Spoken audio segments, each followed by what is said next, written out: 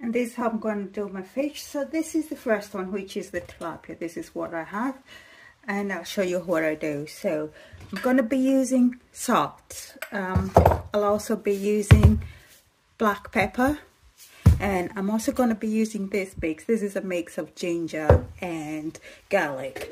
The other thing to notice is my left hand is the fish hand, my right hand is the clean hand, so I can touch my spices with the right but not the left, because I don't want to contaminate everything.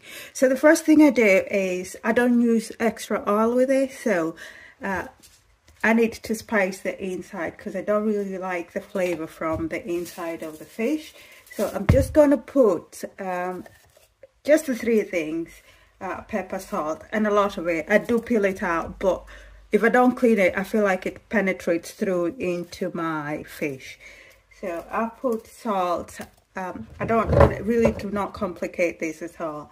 And then I'll put the ginger and garlic mix.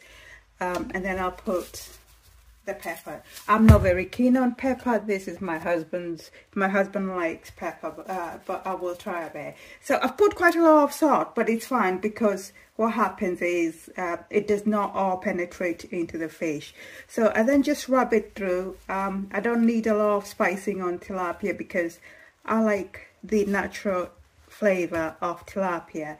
And so yeah, that's all I'll do with the tilapia. And so I'm going to move it aside whilst I do the same with my husband's fish. So my husband is not keen on tilapia. He prefers sea bass, and I will, after this, I'll show a video of how I've cleaned this up. So I'm going to do exactly the same thing. So I'm going to go quiet.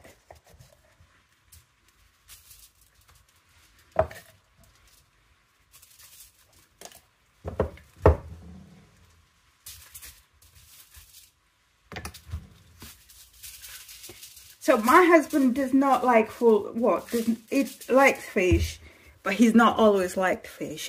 He's had a lot of fillet fish, and he's not trying full fish. That's why I cut the head out on this one. But then I think I'll be cutting the head off after it's cooked next time, because when it's so exposed, it's gonna lose some moisture when I'm cooking in the air fryer. So leaving the head on will help contain the moisture. And so yeah, I'm just gonna wrap this up, and they'll be going into the air fryer. And here the fish is all cooked. I cooked it in the air fryer, baked it for 15 minutes and air fried it for 10 minutes. And as you can see, the skin was left on the foil. And here I am going to clean up the prawns for my son. He does not like to deal with the tail, so I have to take them out for him. I also take the vein out. So once this is all washed, I'm going to add salt as well as some garlic and ginger. I do not use pepper for him because he doesn't like it. And I cooked it in the air fryer for 8 minutes.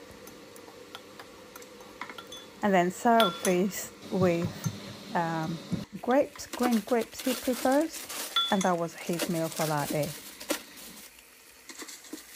And here I am cleaning the fish I got from the market. I got 2 bags of tilapia, which was 8 tilapias for £10, and 4 sea bass for £15. So sea bass is much more expensive than tilapia.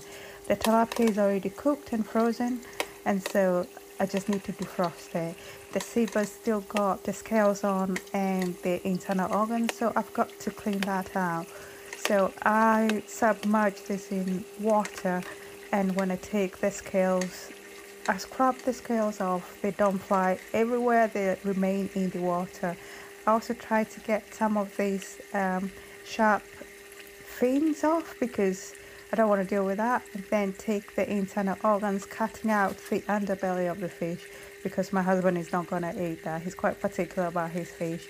On the first fish, I took out the head because he does not eat the head either. But in the rest of the sea bass, I did not take out the fish. As I explained on the video, I will be cutting it out after it's cooked.